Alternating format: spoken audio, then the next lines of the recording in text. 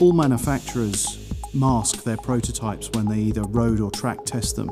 And sometimes that's called a camouflage, but that's misleading because you're not trying to hide the car, you're trying to disguise the shape.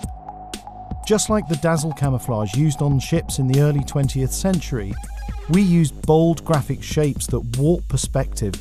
When you see a trapezoid shape, you kind of assume you're looking at a square that's been twisted away from you, and the colour gradients in the pattern add to that effect by suggesting shadows.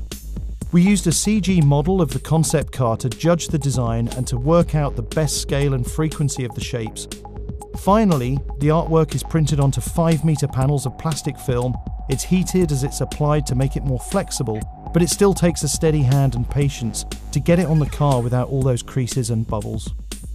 Trapezoid shapes are also featured in the Gazoo Racing liveries, which provided a helpful link back to the brand, and the design also started to feel like a waving checkered flag, which is a really strong link back to motorsport.